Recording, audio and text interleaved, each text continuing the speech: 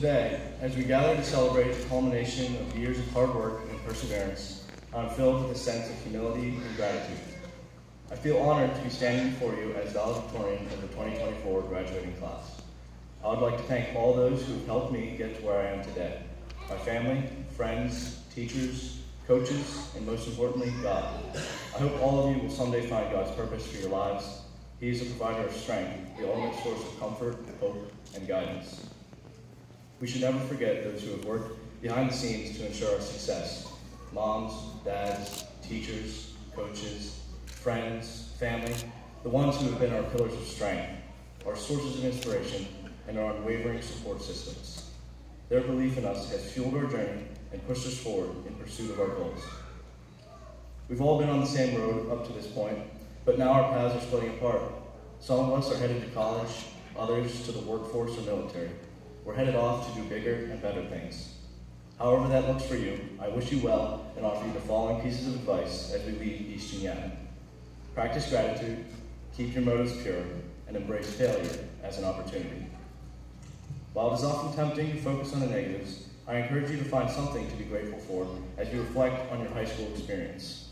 We've made friends, built relationships, and developed our characters. Carry this practice of gratitude with you. Remember that life is about finding joy and fulfillment, which is not based upon how much you have, but rather how much you don't need. Learn to be thankful in your circumstances. Gratitude is a mindset, and I challenge all of you to put on this mindset as you enter out into the real world. Now take a second to experience this. Think of yourself sitting down after a long day of hard work. You look down at a plate of food and think of having to clean the pile of dishes you have sitting beside the sink. How do you feel? Irritated, annoyed, perhaps angry? Now imagine yourself in the same situation, but instead of thinking about cleaning the dishes, you look down and see your favorite meal. It's fresh too. How do you feel now? Thankful, happy, maybe even refreshed? Changing your style of thinking towards gratitude is refreshing and healthy to your mental state. You just saw how you can think of a pile of dirty dishes and complain, or you could be thankful for the food you ate. Think for a moment about all the situations you could be thinking of the positives instead of the negatives. If you change your attitude, you can change your life. Don't curse the darkness, but instead light a candle. In addition to developing an attitude of thankfulness, keep your motives pure.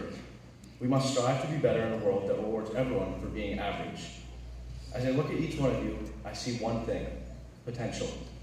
We are a generation poised to make a difference, to challenge the status quo, to push boundaries, to redefine what is possible. With this great potential also comes great responsibility. We must use our talents and abilities for the greater good, to uplift those around us and make a positive, lasting impact on the world. Let us pursue our goals wholeheartedly and with sincere determination. Do not settle for a participation trophy. Strive instead for true excellence. Excellence starts right here and right now. In the words of Colin Powell, if you are going to achieve excellence in big things, you develop the habit in little matters. Excellence is not an exception, it's a prevailing attitude. Finally, as we move on to this next stage of life, we will fail. Failure is not final. It's an important part of the process of reaching your potential. In fact, you must fail at something before you can get better at it. Sometimes you fail over and over in order to learn what you really need to do to be great at something. Failure is the stepping stones to success.